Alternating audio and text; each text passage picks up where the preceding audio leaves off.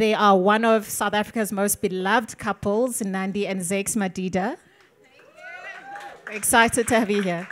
Thank you so much. I think when you guys read the February issue of Glamour, you'll read more about their story, and they talk about generational wealth. They talk about their children, because this is baby number 2 on the way. Yeah. Congrats once again. Thank you so much. Tell us about your love. When did you meet?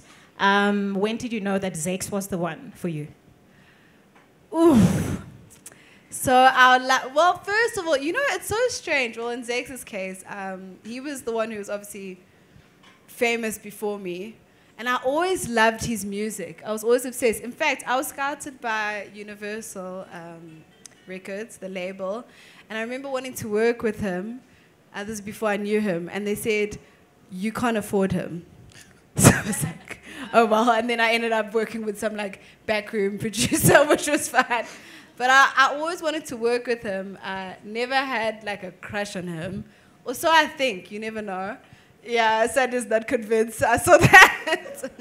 And we met at it was a summer... The summer nomination party. Yeah, nomination announcements, yeah.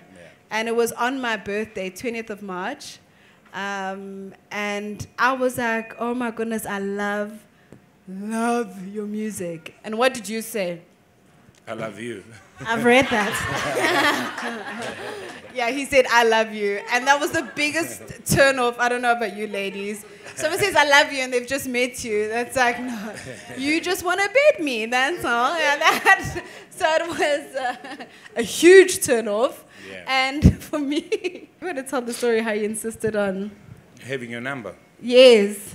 Yeah, no. Yeah, so I insisted on having her number, and she wouldn't give it to me. So I kind of like embarrassed her, you know. There was a friend of mine who was a common friend. I was like, can you just ask her to give me her numbers? I promise I wouldn't bother you. I would just check on you. And she kept on saying no, until like there were like some guys who were coming to take photos. I'd be like, please, can you just ask the number for? And it was like, okay, here's my numbers. Yeah. No, but there was a mutual friend who made yeah, it that's the easier. mutual friend. Obviously, he was already there. And I think the rest is history. I mean, it started there, and then we had I begged her to have a first date. Like, I literally begged. Like, I was like, I'm gonna beg because I really wanna, you know, have this woman as my wife. You know, I mean, I knew. I mean, this is the same thing as like the previous couple. Like, I knew seeing my wife on TV before I met you. Like, I saw your Good Time video. I was with friends. I was like, this is going to be my wife. Like, I knew. So when I met her, I was like, I love you because it's already. Yeah. And so you understand? So yeah, and then when we had the first date, I was like, I want to marry you, but I want to give you time. When you're ready, we're going to get married. Like, yo, you have to give me time. So after 2 years, she was like, I think I'm ready. I was like, okay, let's go get married. Because I was very clear. Yeah. I was like, okay, this is what I'm doing. You know? Either me or Kelly Rowland. Yeah, one well, of the two, I actually, I told her, Kelly Rowland, I didn't cheat. Yeah. Yeah. If So it's you Kelly had to Rowland, settle for me. Yeah, it was the other one of the. I was more tangible and accessible. Yeah. So this one time, Kelly Rowland was in town, and my wife calls me. Is like, "Where are you?" I'm like, "No, I'm performing. I think it was in Kuruma." Yeah, she was in Taboo. Yeah, like in Kuruman, like away from Johannesburg. I'm like, yeah, why? Kelly Rowland is in town. Yeah, nigga, Kelly Rowland's in town, and you can't do nothing. Even with Global Citizen, because unfortunately he couldn't make it. And she's such a beautiful person. I was like, Kelly Rowland's still here, and you ain't here. That's like me and Pharrell. Yeah. Although Pharrell, I got to meet Pharrell. We got to work together for the Woolworths campaign. Unfortunately, he's like my uncle now. He's really old. So, and God always does that. He makes you meet your biggest crush when it's like, yeah, malume. Right? Yeah, so, anyway, yeah. I think one of the most important takeaways from the article in Glamour this month, where you guys talk about legacy and what you're building towards, and you know, you talk generational wealth. You've bought land for your first son, Shaga. how important is that planning and, you know, working together as a couple in planning the future together to that level? That's so, first of all, it's important for us to say we have a blended family. In fact, someone who understands generational wealth very well is my stepson. He's going to be the next investor. He is so serious about life. And he goes to a fantastic school, very smart. And so he's always spoken about, what does he say? I want to be a property investor, and by the time I finish high school, Dad, you should have at least 4 properties. Yeah, everywhere. Yeah, I mean, and almost then there. by the time I finish university, at least you should have 6 properties so that I manage those properties, and then I'm going to start from there. You know? So he keeps us focused. It does. But I think one thing that I'd like to talk about when we talk about wealth is the issue of money in a relationship and in marriage. You know, the relationship couples have with money, and sometimes how it can affect a marriage and a relationship, because suddenly there are things that you guys cannot afford. Suddenly there are things that you fight about that you shouldn't be fighting about solely because money is not there anymore, you know, or it's not like how it used to be. And it's one thing that I've seen so many relationships struggle with. And so when we were talking because we go to therapy with my wife, not because we have issues. Yes, therapy is your friend. But we go to therapy because, as you know, like especially in Africa, some people who are Africans will say, but we never used to go to therapy. We are Africans. But because when you look back, historically we're communal. So therapy was everywhere. Yeah, and other people who will help you understand your wife, help your wife understand you. So there was like therapy which was guiding you, because when you get married, someone will come and be with you at home. And right now you're in Sentin when there's nobody. Yeah. You don't even know your next door neighbor. Yeah. You don't even know anybody. Yeah. And you guys are you're just doing this life thing. Just the two of you. And there's nobody to help you understand each other. So therapy is not it's not white, for the lack of the better word, because someone says, no, it's a white thing, you know?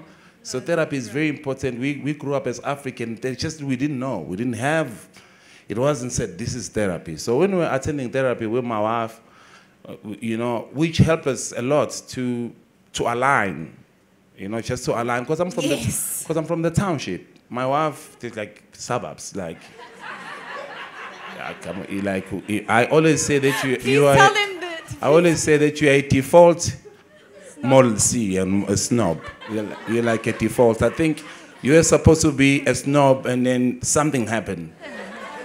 You know, so we are seriously misaligned. We are misaligned because of the lifestyle. We are misaligned because of how where we grew up. We're misaligned because there are things that we just don't understand about each other because of how we grew up. And that's exactly what is happening to relationship. Before we could understand that we were misaligned, we used to fight about little things that didn't make sense. Nothing. My wife wouldn't share like something to eat with me and a drink with me, but she would kiss me. And that used to annoy me, like, this lady doesn't like me. I'm like obsessed with hygiene. And then later I found out that at home it was like you don't share. You don't share this thing. It was, so when you go to school, take your stuff. This is your stuff. Yeah. You know. Then I understood later. Yeah. You know, like so. Why I'm talking about that, sorry, my love. No. Why I'm talking about that is it's because we don't talk about money in a relationship, and I think that's where you need to start. Money, because money is one challenge when it comes to relationship, and we, my wife and I, we had to talk about it. Like, babe, one day I will not have money, or we might not have money, and when that day comes, what are we going to do? And I remember us agreeing and saying, let whatever that we fight about, but let's never fight about money in our relationship. Like, money shouldn't be part of a conversation. Like, we don't fight about that. When we are broke, when we happen to be broke, we do not fight about that. Broke with investments and property and stuff. So make sure your brokers not the real broke. Yeah, the R&B broke. Well, I'm just putting it out there because Yeah. I think it's something that we really don't have conversation about, and a lot of relationships fail because a conversation that could have just been a minute, like why did you do this? But if there's no money, that conversation becomes why did you do this? You always do these things, and then we are hungry here, and you know, like something that would have just been a 5-minute argument, then it becomes an hour because there's no money. And I think for me, sorry, I've been talking quite a lot, but I think for me also, having grown up in the suburbs, now that he's exposed me, I remember I always say this to Zakes, why I don't romanticize money, even on social media you'll see we don't speak about what we have, is because I remember seeing so many people's cars being repossessed, neighbors. I grew up in La Lucia, so that's, you know, the mansions, and I just remember almost every day seeing, oh, my neighbor, and all of a sudden their stuff is being repossessed, but they had parties every week because they were so obsessed with keeping up a certain perception about their lives rather than living within their means, you know, because as a couple, it was important for people to think they were living this life when they weren't. And for what?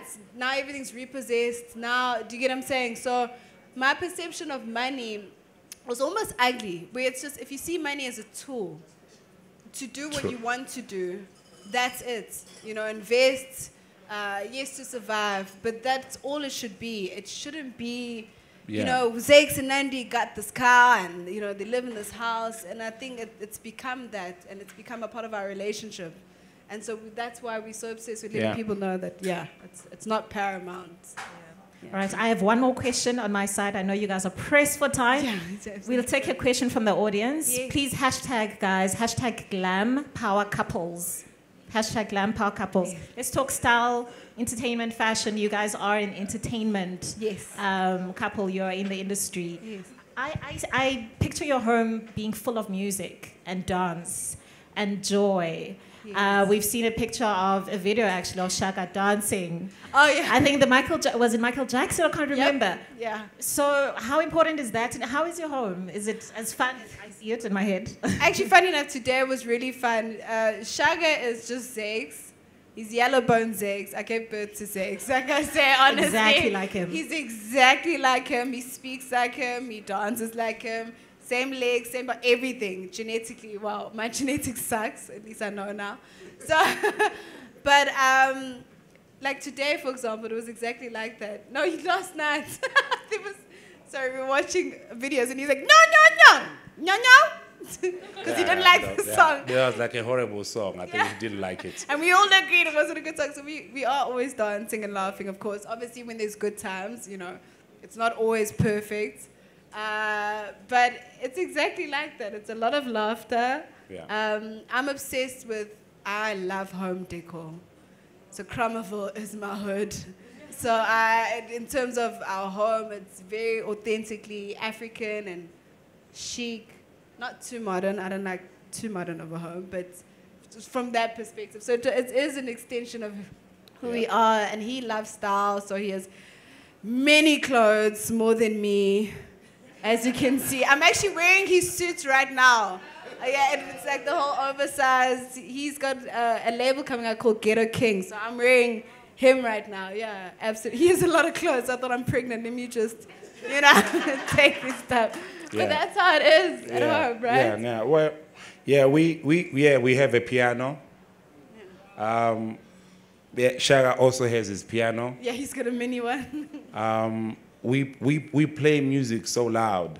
Yeah. We laugh, we dance, you know. I think it's just, you know, it's just a home, man, that my wife has created, because, you know, a happy wife, happy life, eh? You are focused, my brother. You know. I like that. Yes. Yeah. Happy wife, happy life. I'm going to take one question, guys. A very quick question before we let the Madidas go. Hi.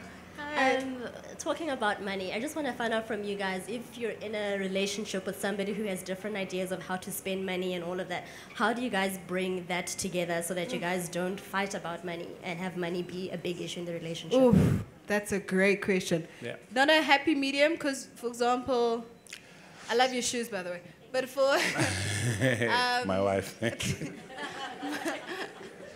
for example, our bankers, Wakolelo Kshini, he's a ghetto guy from Kwamashu, so being extravagant and like getting money now and spending it now is, you know, the way you gotta live. You know, Yeah. you gotta live for today. You know, you have to be happy.